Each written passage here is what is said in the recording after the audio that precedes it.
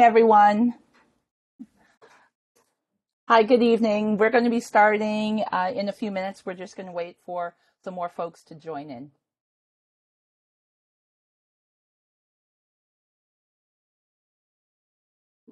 Hi, Loretta. Hi, how are you, Alyssa? Good. I figured I'd come for the introductions. Awesome, awesome.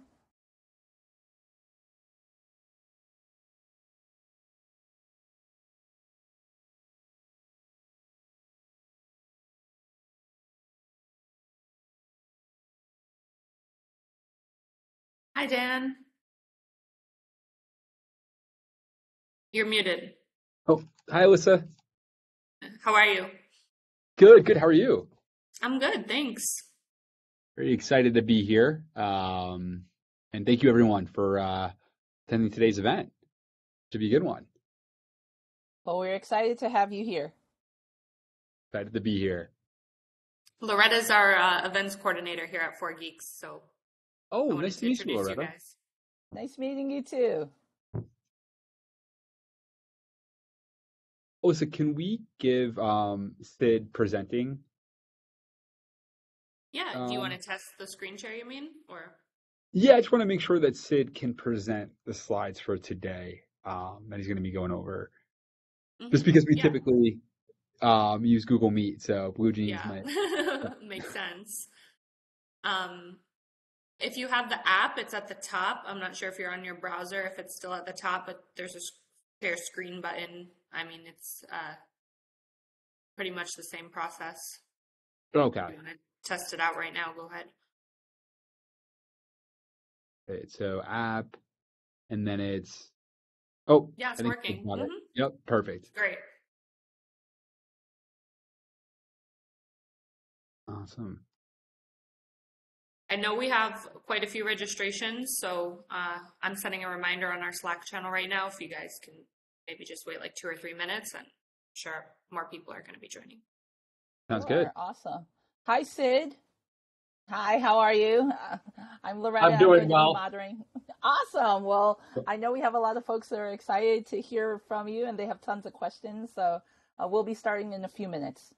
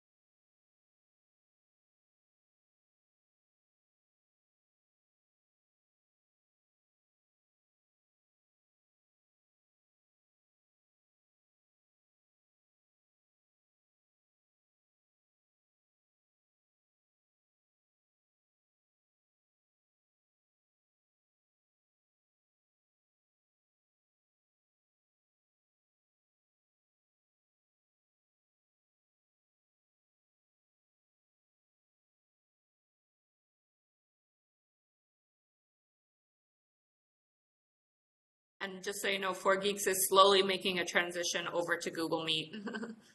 So we like that platform a lot better. We just Love haven't, to hear it. yeah. So probably if we do another event together, it will be on Awesome. implementing it in the cohorts first. Because when you have so many people and so many different meetings going on at the same time, we've had bugs or issues in the past. We want to do it slowly to make sure the seamless integration, but hopefully by the next time we'll be on Google Meet when we have an event. Oh, very cool. Makes sense.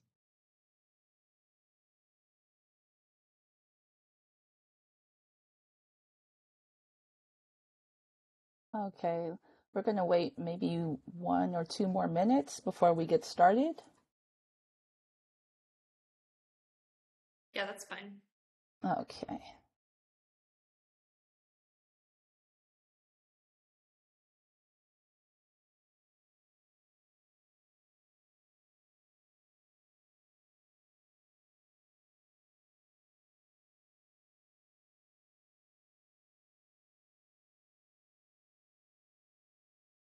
Hi, Alberto. Albert. How are you doing?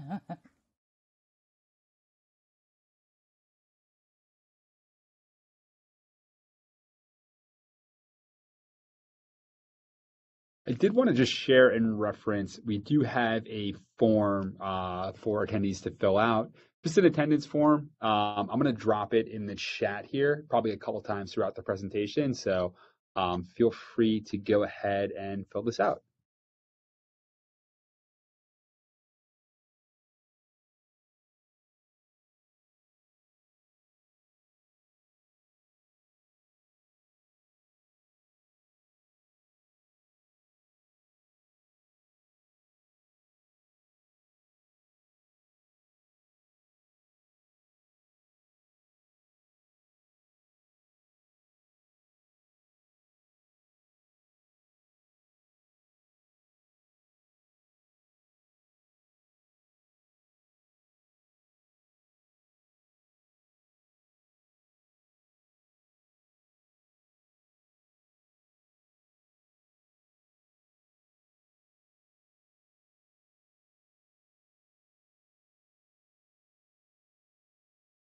Okay, so the time I have is 6:05. We're going to get started.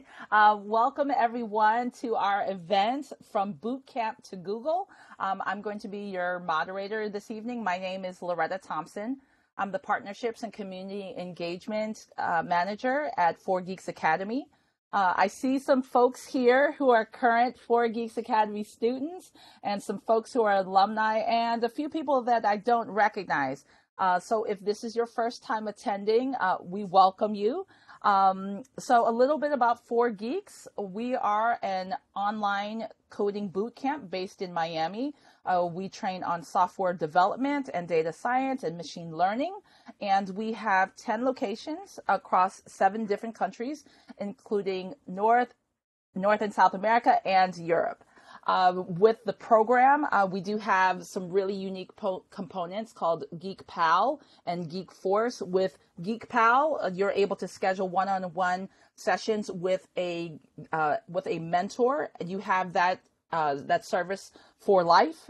And also with Geek Force, which is our career development wing, where they will help you put together your resume, your LinkedIn, help you with technical interviews. You also have that service for life as well, which is a huge benefit, I will tell you. And of course, that's unlimited membership, unlimited career support. And we have students that we've graduated it's about now maybe about 40, like maybe about 4,000, 4,300, somewhere in that end. Yeah, and we have students that are working all across Miami, the country, the world, companies that you may recognize such as Google, eBay, Facebook, which is Meta, and also companies that have large software departments within themselves. So that's pretty much it. I know that everyone is here not to hear me speak, but to hear about the experiences at Google with our partners here from Google, Daniel Brown and Cyd La Luz, who will talk about his personal experience. So I will encourage you to please wait until after the presentation to ask your questions. Please make sure that you fill out that Google Forms that Dan put in the chat. And of course, if you have questions and you don't want to forget them, you can put those in the chat as well. But we do want you to please wait until after their presentation. So, all right, guys, take it away. All right, Dan, I'll go on and get started here. So I have my slide deck, just a moment. All right. Here we go. So I'm testing a new feature in slides where you have your image embedded there. Let's go on and get started. So for some quick context, I graduated from a boot camp as well. And this is all from my experience going from a boot camp to a position at Google. I'm not officially speaking for Google, but I'm trying to give you the best advice I can as a boot camp graduate. So this is all based off of personal experience. I'll also go over some interviewing tips. I've been both an interviewer professionally and interviewee, obviously. So I'll give you some advice on that as well. And as was just mentioned, you can put your questions in chat, but I'll answer them at the end of the presentation. So tip 1. You want an imposter, and you don't have to suffer from imposter syndrome. So what is imposter syndrome? Basically, imposter syndrome is the belief that you aren't qualified to do your job. You're an imposter in your field. It isn't specific to coding. You can feel this in any aspect of your life. But there isn't one way to be a coder. And actually, coding was founded in large part by a lot of people who now have been dismissed by, the typical coder as not being coding material. That is women, people of color, queer people, etc. In fact, coding was founded, according to many people, by Ada Lovelace, who is the daughter of Lord Byron. She had a very atypical sort of background and lifestyle, but she was the first one to use a calculating machine and determine, wow, we could actually use this to program behavior besides just adding numbers. Similarly, Alan Turing helped us win a whole war by code breaking and cracking the Enigma code, and he was a queer man. Dorothy Vaughan worked with the NASA space program, and she was an African-American woman, and her colleagues helped get America on the moon. Jerry Lawson was an African-American game developer. We had a Google Doodle honoring him, and he was very innovative in his work. And then the last example I have here is Luis von Ahn. He is from Guatemala, and he made Duolingo. So essentially, if you feel like an imposter because you're a member of a minority group, please don't feel that way. In fact, much of our greatest successes are owed to people who are considered minorities and aren't what you typically think of as a coder. Some of the best advice I got while I was in boot camp to deal with imposter syndrome is to just remember that all you need to do to be a coder is to code every day. And this advice is great for two reasons. One, it's absolutely true. A coder doesn't necessarily need to have a degree. There are many CEOs who don't even have a college degree at all. And the second point is the more you code, the more of a great coder you'll become. And if you do it every day, that will give you a great start. And I took this advice very literally, and it really helped me out. On the inverse side, I was once told by someone who had very many degrees, who I admired, I learned 90% of what I do as a coder on the job. And I've heard this even just recently in the office, that most people learn much of what they do on the job. So even if you come from a boot camp and you don't have a formal degree, just keep in mind that everyone is basically in the same boat. And then to give another counterexample, I've met someone who had very impressive degrees, but they weren't that great of a coder. I once had a colleague who graduated from Stanford, and he made me feel very insecure because he was often bragging about how he was launching satellites at Stanford and all of this, very fancy stuff I've never done in my life. But it turned out after a year on the job, he wasn't really coding that much. And then management actually audited his code and found that he had made exactly one change in his entire time on the job, which was a typo fix in some text. So in this case, we had someone who loved to brag about his credentials all day, but for whatever reason, he wasn't coding. Maybe he wasn't confident or even able to really code. So you really need to not write yourself off for coming from a boot camp. As long as you put in the hard work of coding, you can become a coder. So here's my next tip. Apply to as many places as you can and be selective in the offers you receive. So this is some advice I got while I was in boot camp, which was apply for 30 tech positions a day. This may be a little bit excessive depending on, how much time you have in the day, but I definitely encourage you to apply to at least 10 positions a day. Include positions of all sorts, contracting positions, etc., but only accept the highest quality positions. So to give a quick anecdote from when I was a coder, or rather applying early on out of a boot camp, I was applying for several positions. I got a job offer after interviewing with Walmart Labs. I also got a job offer from a small edutech startup.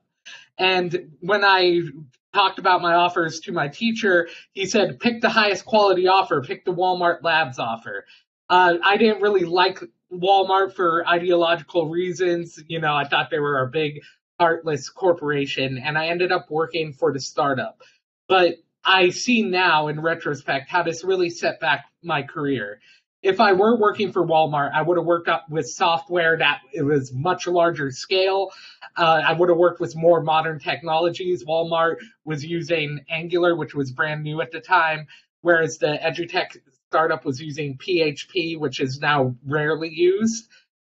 So be selective with offers you get, but for the initial phase, definitely apply as much as you can, because I probably applied to about 30 places before I even got interviews with these two companies. Early on, you should also be wary of job hopping. Contracts tend to be short term, and they will make it look like you have a background where you job hop. And this is another mistake I made, is I basically was settling for whatever position I could get after that initial startup position. A lot of these were contracts. And almost every single time I've talked to a recruiter since, except for recently, now that I'm working longer at other companies, they would say, why'd you job hop so much? It can signal to people a lack of commitment, a lack of staying power, etc., even if it's not even your fault and it has to do with fixed term contracts. So whatever you choose starting out of a boot camp, be prepared to commit to that role. So in terms of the whole multiple role scenario, you have about 2 weeks to consider an offer. And the best place to be is to have multiple offers in hand. Why is this? One is because you can use these offers to negotiate salary. Let's say you get an offer from your dream company, but they're going to only pay you half as much as an offer from another company you like less. Well, you can go back to your dream company and say, hey, this other company is offering to pay me twice as much. Do you think you can meet this? And they might even be able to fully meet that wage or move up their offer. And then you get the best of both worlds. You get your dream job and you get a better wage while you do it. So this is another reason why the 30 positions a day advice is good. The more roles you apply for, the more interviews you will have in the pipeline, and ultimately the more offers you may receive. And then, lastly, the more you apply, the more practice you'll get. As we all know, interviewing can be pretty intimidating. It's a whole process of answering technical questions and coding in front of someone. The more you apply, the more interviews you get, the more practice you'll get. And just don't give up. The only people I've ever seen fail coming out of a boot camp were people who gave up. I had a friend who actually helped pay for her whole boot camp, and after a month of applying, she came to me and she said, I haven't gotten an offer yet. This is really discouraging. But I encouraged her. I said, you don't give up. Please don't give up. Something will come eventually. Unfortunately, she did give up, and now she just, does landscaping, and she has this whole education which she didn't really leverage. In contrast, I had a student I was teaching while I was actually teaching for a boot camp. He was a chef who wanted to enter coding, and he didn't give up. He kept working at it for 6 months and ended up last year getting a great job that he still has today, making about 4 times more money than he was making as a chef. And it took him 6 months, but the important thing was he didn't give up like my friend who gave up after a month. And it's been transformative for him. So it can be discouraging, but please, please, please don't give up. And it sounds like you're in a great program by offering continued mentorship. Definitely leverage that. Not all programs do that. It sounds like you all are running a great program here or are participating in a very good program that does care about you. Next, make your own interview practice and coding practice. So there's been no better time to learn to code. There are free sites literally everywhere. There are even sites that will create a virtual machine for you to hack if you want to get into cybersecurity. Programs like this were completely unheard of just 10 years ago and earlier. So you're really blessed with this. Please use these resources. In terms of making your own practice, you can consider the typical coding interview structure. So generally this will involve 5 to 10 minutes of introductions. You can practice this. Set a timer for a whole interview and make sure you're handling sort of that introduction phase. Then it'll generally involve 30 to 50 minutes of coding and 5 to 10 minutes of closing questions. Some interviews will also add in the introduction some technical questions, like tell me about your background, what's your experience with databases. They'll be very open-ended. You want to practice answering these types of questions as well. But the most important thing here is the 30 to 50 minutes of coding. The way you can make your own practice here is you can pull a question from a site like LeetCode and set a timer. Generally, interviews won't involve the easiest questions. You should target at least medium-level problems on LeetCode and other platforms, and then you'll want to set a timer. Try to do this at least once a day. That's how I prepared. Every day on my morning commute, which happened to be about 30 to 50 minutes long, I would pick a question and try to solve it during my commute. One more important point is practice in the same medium you'll be coding in. If you're offered a coding interview, you can ask, am I going to be doing this on a whiteboard? Am I going to be doing this in a text editor? Am I going to be doing it in a specific online editor? Try to get as much information as you can here so that when you're coding, you're using the same platform. I've seen very intelligent candidates fail when they are too used to using things like VS Code, which have a lot of convenience features like code completion.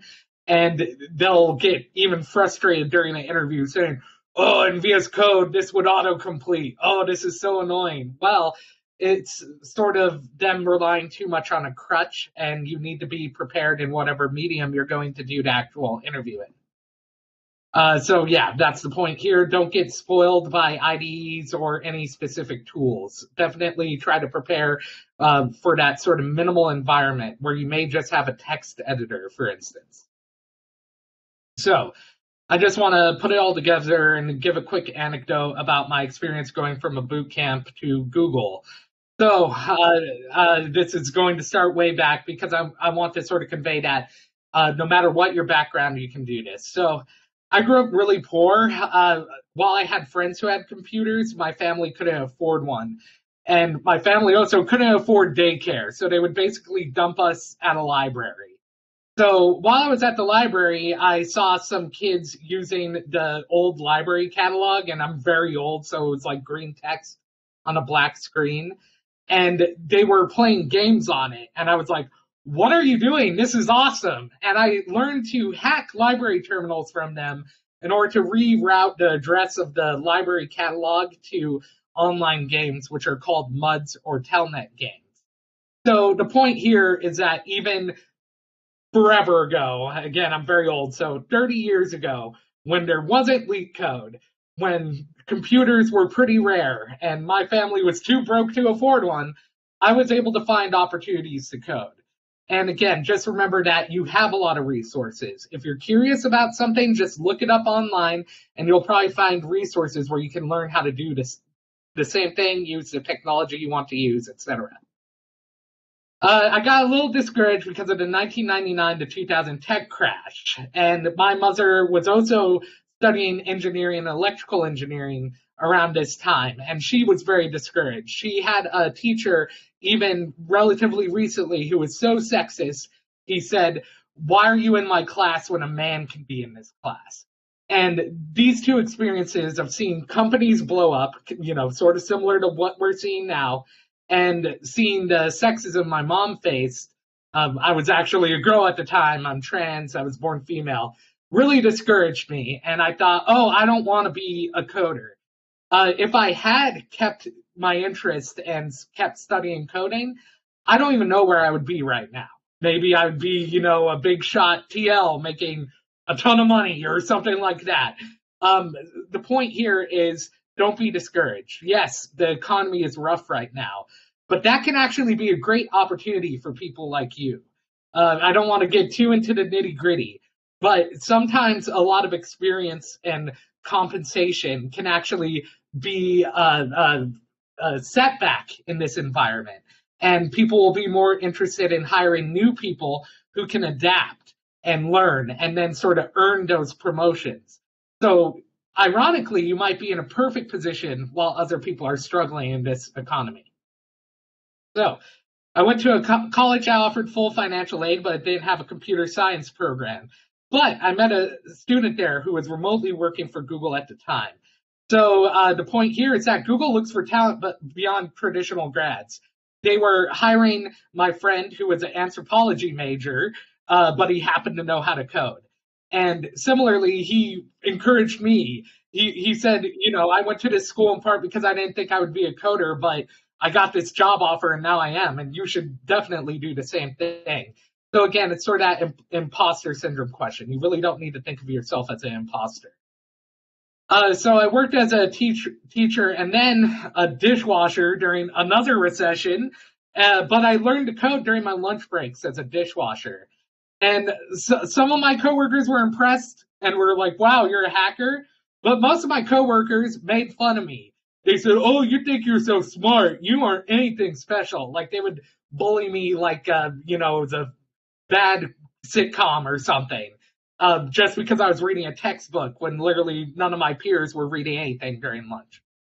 So again, don't feel like an imposter and just stick with it. And especially if you have other people actively discouraging you, well, someday you might be able to prove them wrong. So I got my first job with a nonprofit tech company. Again, it was an edutech startup. But eventually I got a job at Tesla, Facebook, and Google. So the point here is wherever your career starts out, you can go anywhere once you get your foot in the door. This is, again, why you need to, really take seriously this advice I got from my boot camp, which is apply to a lot of roles and don't rule any out until you're at the offer phase. There's a lot of opportunities, gigs, contracts, full-time positions. Be creative when you look for roles. So here are some resources. Some common coding sites include LeetCode and HackerRank, obviously. More and more of these are opening up every day. Feel free to talk to your peers about this because I've found that in boot camps, anyone can come in with resources already, and some of the most interesting resources I've heard about were just through conversations with my peers. Sorry, I accidentally clicked on the link. There we go. As I mentioned before, you really need to target medium to hard level questions. It's fine to get comfortable with easy questions at first, but when you start interviewing, you need to make sure you're working on these harder questions. Google even has some coding lessons for your phone. This is just a quick plug for this resource from Google, but it's more to say you can even practice on your phone while you're commuting. If you don't have a LinkedIn profile, make one now and connect with all your classmates and to build your network. This is very important. When I was teaching boot camps, what seemed to differentiate candidates who got job offers quickly versus those who got them more slowly was definitely their LinkedIn profile. It builds a lot of credibility. It makes you a closer connection to recruiters automatically. It's very important. Don't be embarrassed if you don't have a lot of followers on LinkedIn or connections rather, because once you start getting a few, especially establishing yourself in tech, more will come. There's a bunch of people who will randomly connect with you if you're in tech on LinkedIn. Along those lines, feel free to connect with me on LinkedIn if you want to. I'm also happy to give advice. I really believe in helping people who are in your position, in part because it is kind of lonely being a boot camp grad at Google. I'm the only boot camp grad I know. And I really want to help you guys, so feel free to connect. If you don't have a GitHub profile yet, make one and upload your work, including your practice done for interviews. I've had recruiters reach out to me because of my GitHub. It shows your practice, your abilities, And also, you can just get a sense of accomplishment. If you code every day, put that code up every day. It looks impressive, and it can actually get you contacted. Make a personal website and include your resume, include links or screenshots of projects with links to relevant repos. So again, coming out of boot camp, my peers who got the best jobs right out of boot camp, people who were hired to places like Google immediately, they had great personal websites. I got a great tip from another Google engineer presenting in a presentation like this, actually, that if you have an interactive hosted application, that's also very impressive. Something like a chat application, for instance. That will, prove to whoever is looking at your profile or recruiting that you can actually do what you say you can do. So that concludes my formal presentation, but I just want to reiterate that you should not give up, and you should really make the most of this opportunity you have before you now. Coding actively every day and proving that on your GitHub will serve you well years down the line even. Your profile, like on all of these sites, is important, and you have resources, it sounds like, through mentorship, which not all boot camps have. Please leverage those. At this point, I'll see if we have any questions. Let's see. I see the chat here. All right, yes, awesome. You have tons of questions. You do have a number of questions in here. All right, thank you all. I'm glad you're all engaged, and that's exactly what I'm talking about. The more engaged you are with this, it's just a positive effect on your prospects. So, quick question. As the current job market today is very competitive, because of the layoffs this year, I've received some advice rather to network an event and spend time coding, making projects on my own rather than applying for thousands of positions on time. Yeah, online. Yes, I would agree that networking now is more important than ever. You never know who you've met in the past who may be a coder now as well. The funny thing about working at Google is I've actually run into old friends of mine who I never figured would become a coder now working at Google. So even go back to high school. You never know who you've met at any point in your life who may be able to be a good contact. I have a little bit of social anxiety. I don't consider myself the most social person. So one thing I've done to network as well is to take additional courses, such as one-off, like one-day machine learning courses. I found free courses like this, and that ended up being a great networking opportunity. Furthermore, you can put on your resume, I know machine learning because I completed this course. So really look for any opportunity you can, such as meetups, classes, etc. But also look at your existing network, even all the way back to high school or middle school, because you never know who has become a coder today. And again, feel free to connect with me on LinkedIn. I don't mind. Okay, next question.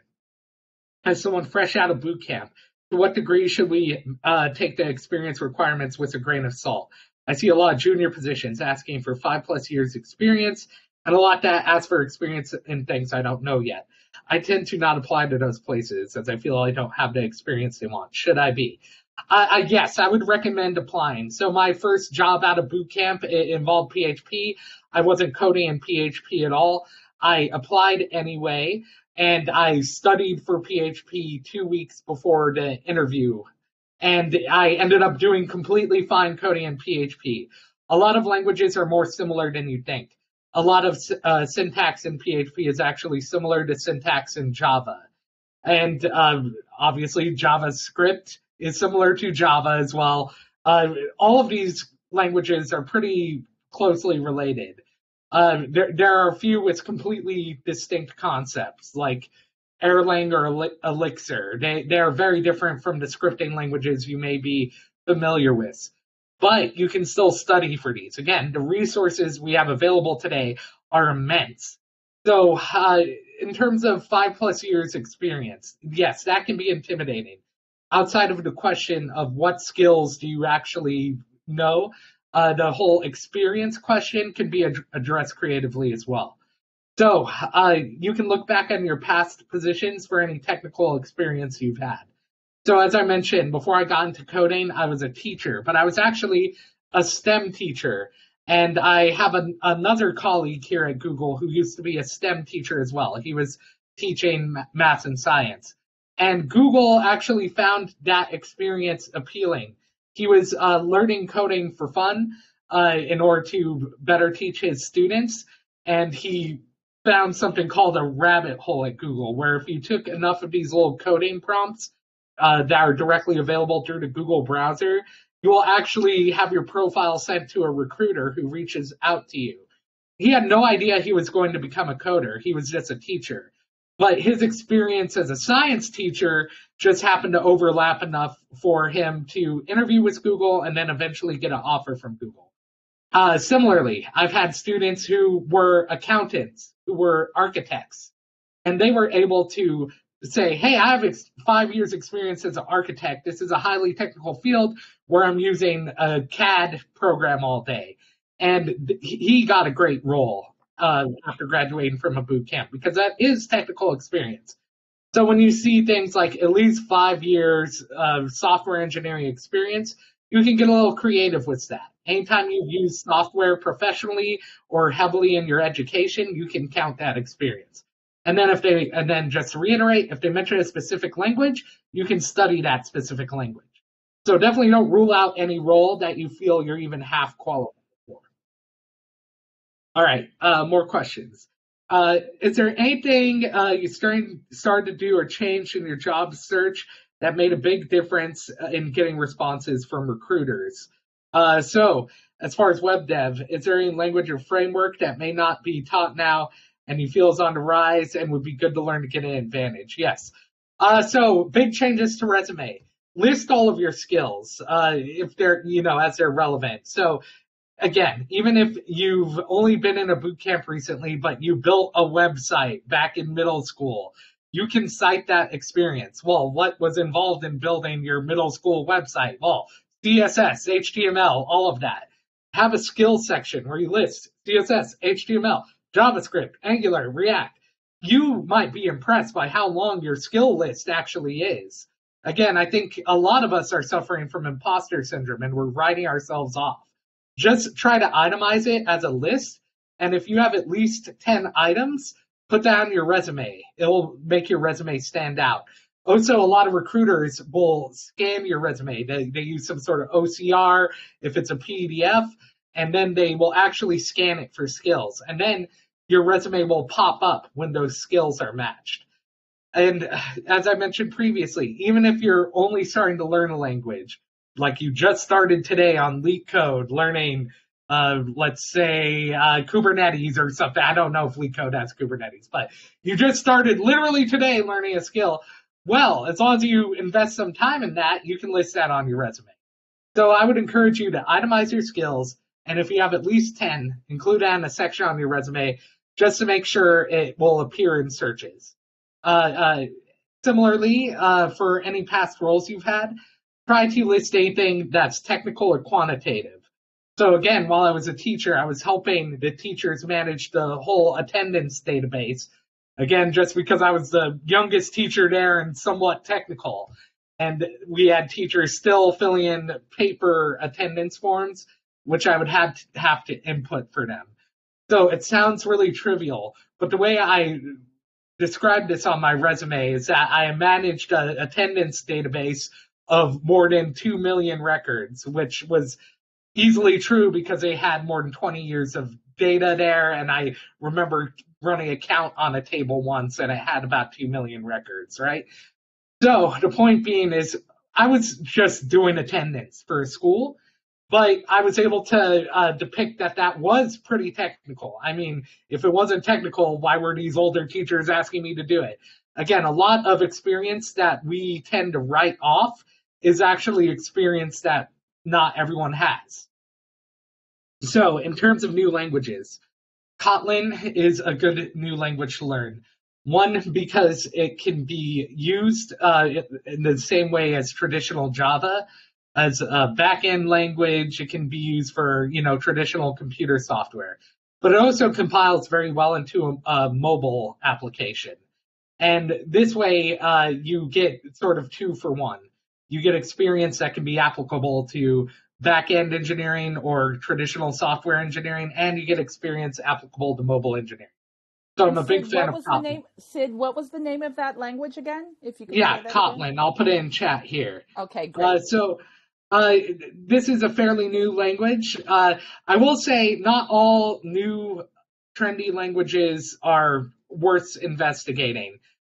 So for instance, I remember it was called not Firebase or something. It was a competitor to Angular and React, and now I can't even recall what it was, but it was nearly an equal competitor. Now, an example I can recall is Ruby on Rails. Ruby on Rails was considered groundbreaking. It has very similar syntax to Python. And a lot of startups were starting to use Ruby on Rails. This was more of a symptom of economic effects. Ruby on Rails was popular, while a lot of startups were being founded and to rebound after the 2000 crash. But now you'll find Ruby on Rails is much more rare. I haven't encountered it at all at Google. The last time I encountered it was when I was working for Tesla about 6-7 years ago. So the point here is you can also be critical of trendy new languages popping up. Some of them may just be a trend. But I will reiterate what I think is actually useful. Kotlin, React is very useful. You know I'm unbiased because Google Angular is competing with React. But React is very powerful for the same reason as Kotlin. You can use it as React Native, which is good for mobile applications, or you can use it for traditional websites, like, an HTML-based website. So I really strongly recommend React. And then lastly, some of the best languages to learn aren't necessarily the newest, fanciest, trendiest languages. Every company I've worked for, including Facebook, they could not hire enough C engineers, be it C#, C++, etc. And they were literally flying in people fresh out of high school from around the world just because they knew a C language. That's how much the skill is needed. So you may want to consider looking at older languages that are core to, hardware engineering, a lot of critical functions, which is why C languages are needed. It can be intimidating, but there's no better time to learn than when you're starting out so that you get a sense of, those practices early on. All right. Share my GitHub. My GitHub is pretty darn inactive lately because I do a lot of work on internal Google code. And obviously, if I put my code at Google there, I'd be violating my contract here. But it's the same name, I think, as my LinkedIn, which I'll put here. So LinkedIn. Okay.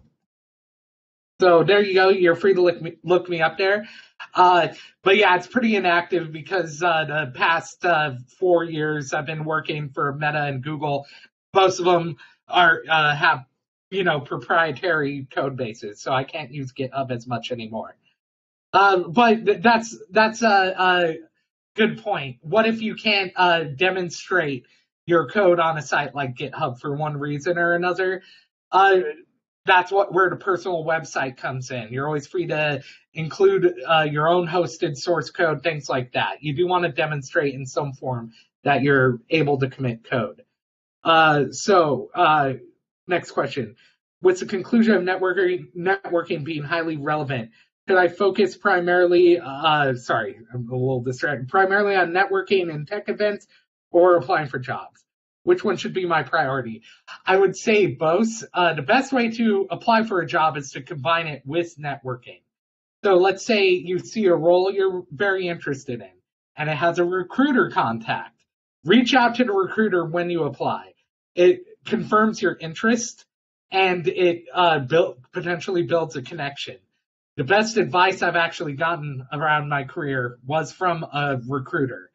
He even gave me a whole book to read. The book was called Clean Code, which was very influential and really helped me build some of the fundamentals that you get in a traditional education.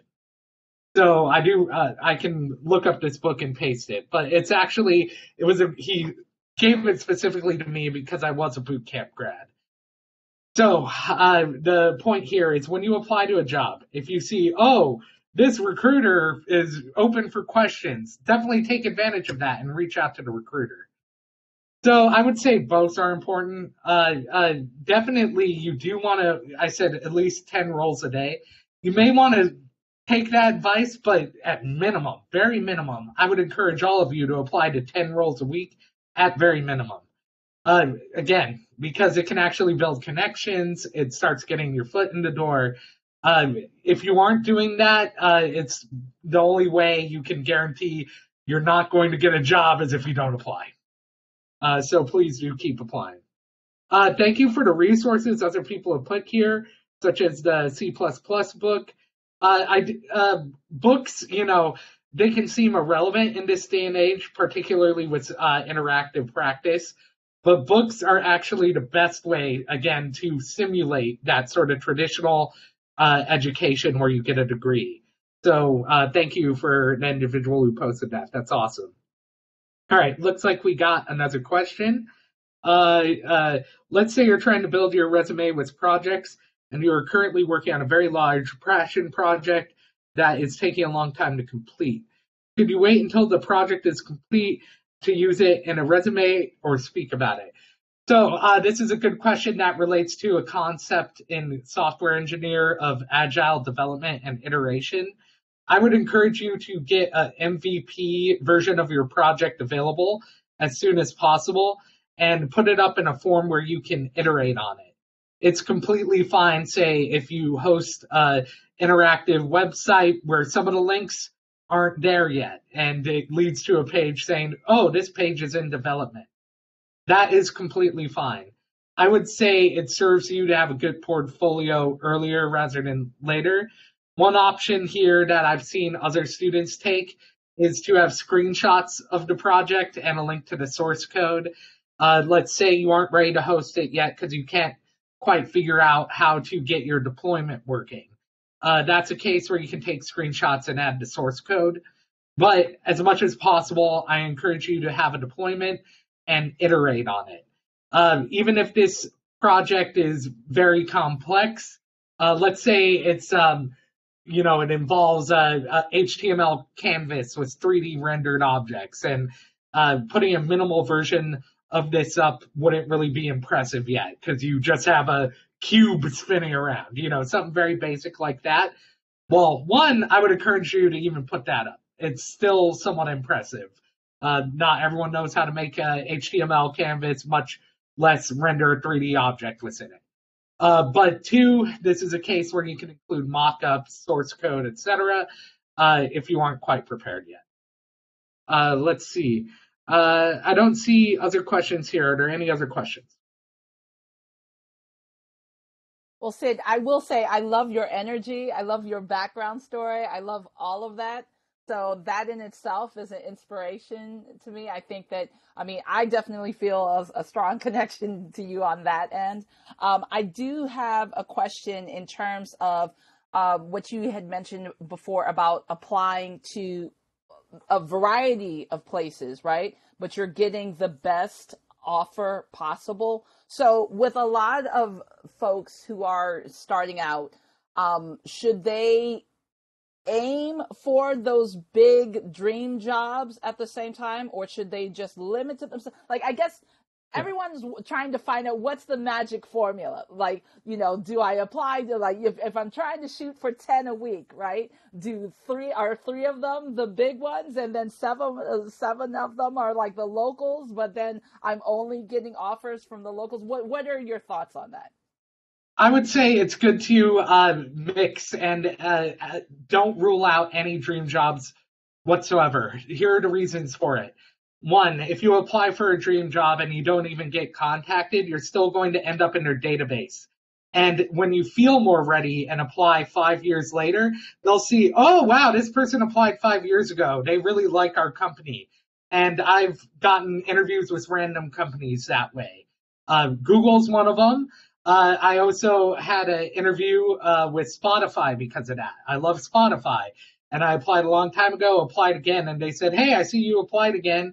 Now you're working at, Don't mention that I was at Google at the time. But anyway, the point being is I'm still at Google, but I got a reply because I showed interest a long time ago.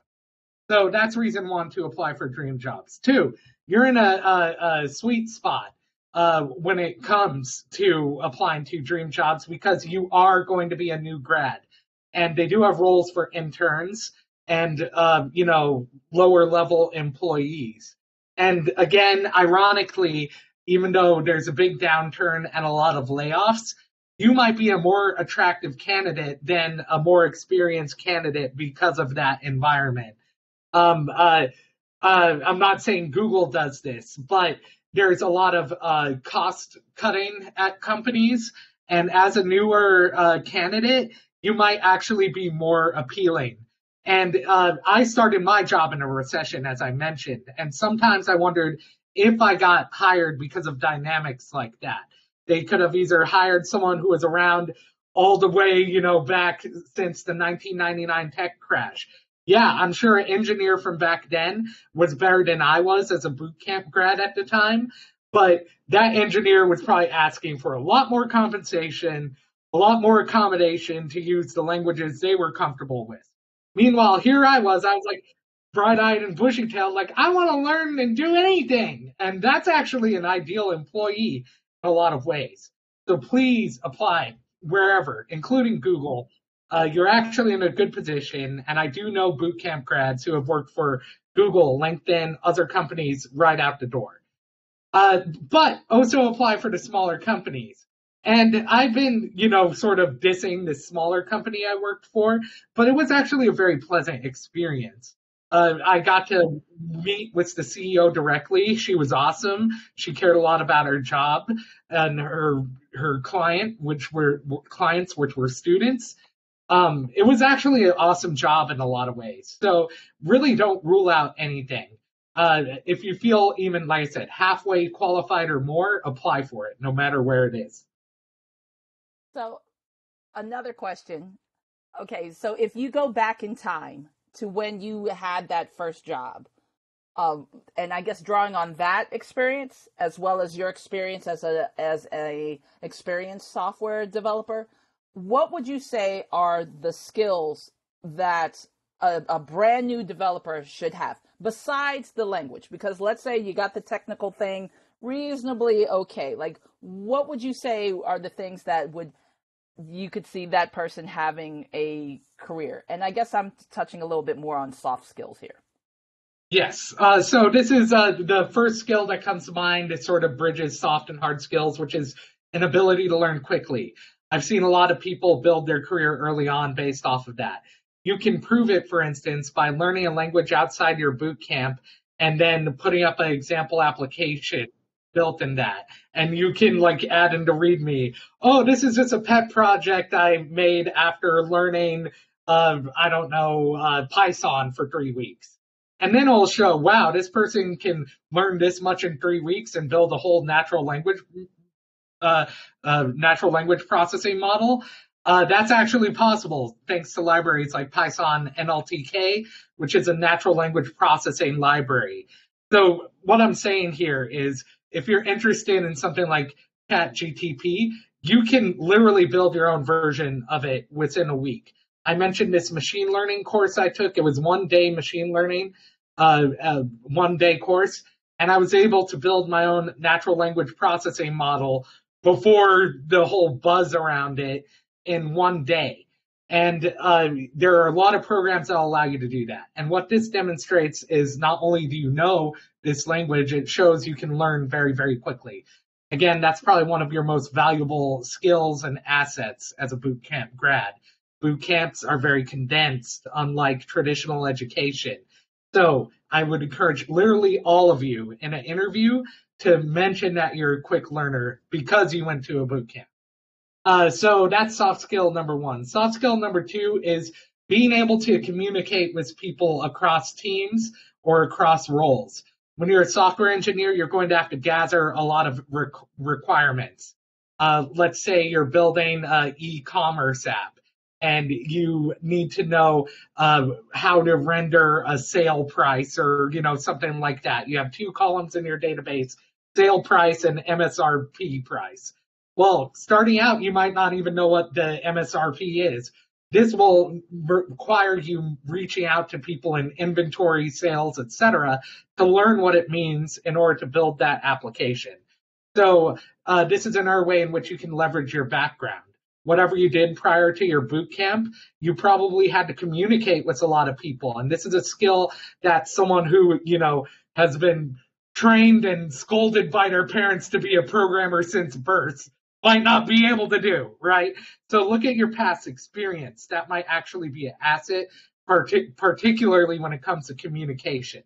If you were a chef, you are definitely excellent at communication. You're also excellent at things like time management. Look at your past skills and all of the soft skills there. Almost all of them will be applicable to you as a software engineer. But to emphasize the most critical ones for engineering, I would say being a quick learner, communicating to gather requirements, and time management, noting that you can execute very quickly. Do we have any other questions out there? Because I can keep going.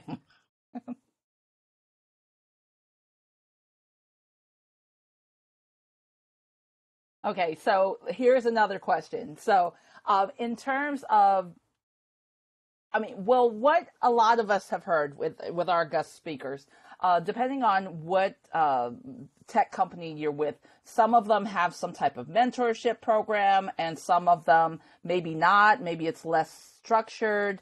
What, in your experience, I don't know if this is more of a Dan question or a Cyd question, what is that experience like at Google? Like, walk us through those first couple of days, couple of weeks, couple of months. How does that work? Google probably has the best mentorship out of any company I've worked for and any major company I've worked for. At Tesla, there was virtually no mentorship. They just expected me to be an expert, and Tesla is so competitive and aggressive, they actually have internal hackers who will hack your code without even communicating with you. They call it a red team. So I would say that's one end of the spectrum where you're just sort of left on your own, expected to work long days, etc. Google is very supportive. Google likes to pride itself on being kind not only to its employees, but also its users. That's why I'm at Google. Google, I think, respects privacy more than Meta does, for instance. Meta also had good mentorship, but Google, we really want you to succeed here. So what does it look like? We have a formal Noogler mentor, which you interact with usually for at least a quarter, but it can be as long as you want. Some people still talk to their Noogler mentors. This is a mentor outside of your team, so you don't have to deal with any anxiety like, oh, is this person going to think I'm dumb if I ask this question? Google explicitly invests in that mentorship and separates it so that you're safe and you can learn from it. On your team, you'll generally have a mentor as well, a more project-specific mentor. People at Google are happy to do this because it looks good on their performance notes to show that they're helping other people. So I would say at Google, it's excellent. Meta is sort of halfway in between the Tesla experience and Google, in that they did have a mentor that I had for about a quarter, but from there you were expected to be more independent. And I just want to note that there's no harm in getting mentored. It's only advantageous. The people who work at Google are brilliant. Again, I'm the only bootcamp grad I know, but I'm actually taking advantage of that. I have colleagues who have PhDs in machine learning, and I'm always eager to speak with them about machine learning. So I think a lot of people are drawn to software engineering, maybe because they like technology more than they like people. But the great thing about becoming a software engineer is you're also going to meet other people who like software. So really make the most of any relationship you have on your team. It's like I mentioned before, 90% of what you learn on the job. And a good percentage of that, you won't even learn necessarily on your project. It will just be from talking to people. Well, that does lead to the question that we have in the chat, which is, cool. Cyd, how did you get good at public speaking and technical communication? I don't consider myself good at public speaking. I don't know how you all are really nice. Oh, you're pulling my leg with No. that. We But can the diversity our interesting light. thing is it is about technology. I only speak well when I'm talking about something I'm interested in, like technology. Demos are a great opportunity. When I was in boot camp, we had demo sessions, and it was funny because I was kind of quiet and like a little cynical and throughout the whole program. But I got feedback that when I was giving a demo, I completely changed. So I would say that's actually good practice is demoing software. And it's actually a good way to prepare for the interview because it'll get you used to talking about technical matters. You say you're using an application, you click submit on a form and just talk aloud about what the code is doing, saying, now it's making a post request to an API I developed. The API is hosted separately at a different address, and it'll give you more confidence in talking about technical matters. So I would say demos are a great opportunity. You can even record a demo and include that on a personal website. Uh, Again, it can sound like a lot of tedium, but I've heard recruiters say, hey, I reached out to you because of this application you built. I reached out to you because of your website. In my case, I didn't invest so much on the personal website, but I did have some applications that were open source. And they said, oh, I reached out to you because of this application. Well, it's something I can talk about all day because I'm interested in it. I wrote a lot of documentation for it. I would communicate with a lot of people on GitHub about it. I would say find something you're interested in, and it's doubly good practice if you find something technical so that you get practice for those technical discussions and interviews. That is wonderful advice, and I know that we want to be respectful of your time. So we do just have a few other questions. We do have an additional one in the chat. So if anyone, this is your make sure if you have questions, this is the time to ask. But there is a question from Elijah. I don't know if you see that one. Yes, I do see it. So it's about connecting with people at larger companies like Google on LinkedIn. Try to make it personal. Don't just send a connection like boop and walk away. Try to include a little note. Try to show you care about their profile. Like, hey, I noticed you went to this school. My friend went there. Or, make it personal. Again, all of these connections are a win-win. And classes. Do consider any class that has any social element to it. You can take self-study courses, but you can learn the same thing from a class that's social and use that as a networking opportunity. I took just a handful of classes like that, but they helped launch my career in a huge way. It was literally just 3 classes I'm thinking about, but they were huge networking opportunities. So I really encourage that. Okay, and not to have that shameless plug, but 4Geeks, we also have a new program with data science and machine learning. Alyssa, our U.S. campus manager, put the link in the chat. So if you're interested in pursuing that, please check that out. Another question that someone actually gave to me on the side is, Cyd, on your current day-to-day, are you primarily remote, or are you in person, or are you hybrid? And what works best for you, in your opinion?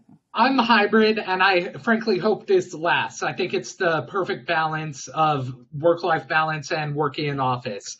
Again, I consider myself to be a little bit antisocial, but there are a lot of benefits to working in office. Sometimes people won't respond on chat just because, they're grepping through logs or something's blowing up. They just will not look at chat. So you can just walk over to them and say something. So those 3 days in office are really useful. Plus, it's just fun. For instance, next week, my team is going to go glass blowing as a bonding activity. But I really do like the one or 2 days I do spend remote, just because sometimes I need to do things like call and make an appointment. And so you have room to negotiate in these things, maybe not right out the gate, but definitely as you work at a place, if you want to negotiate for a remote day and all the other days are on site or anything like that, you should feel free to negotiate for it. And it looks like you do have one last question from Mary. Do you see that as well? Yes. Just to be very quick, interactive is good. Like I mentioned, an interactive chat app. You can find guides to build applications in a single day for web conferencing. You can, have that on your personal website very easily. But the last note, make it mobile responsive. A lot of recruiters check things on their phone just because they're like you and me, right? So whatever you build, make sure it works on mobile and desktop. That is definitely a great question, because one of the feedbacks I keep hearing from recruiters is like, do something original. Don't do the same 10 projects that everyone else is doing. But it's tough because when you're going through the boot camp, obviously those are the projects that people do. So I'm glad that you gave that feedback. Yeah. Hey, one question. Is there anything else? I think we are over time a little bit. Yes, yes. So thank you so much. And Dan, do you have anything you wanted to add? So, I mean, nothing in particular. I think, Cyd provided a lot of great info. Thank you all so much for all the great questions. One quick more plug to fill out the form to mark your attendance today. The link is in the chat. And feel free to add me on LinkedIn. I forgot to include my LinkedIn link, but if you type in Dan Brown Google, I should be the only one that pops up. So look forward to connecting with you all. That is awesome. Yeah, this was an amazing session. Thank you so much, Dan and Alyssa, for facilitating this, for Cyd, for giving us your time and letting us pick your brain about your journey from Bootcamp to Google. Thank you so much. We hope that we will eventually see you again virtually at some point.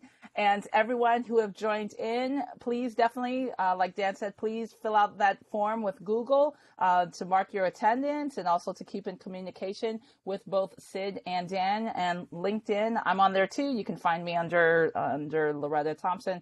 And until next time, please make sure that you check our 4Geeks Academy website for upcoming events. We have some things that are going online, going in person, going hybrid. This is our summer of code, so there's a lot of opportunities if you want to brush up on your code, like Cyd said. And that's pretty much it. So, yes, thank you so much, everyone. Have a great evening. Bye. Hey, Loretta. Yep, I Advanced. got you. All I'll right. send it to you. Okay, All right. great. Thank you. All right, bye-bye.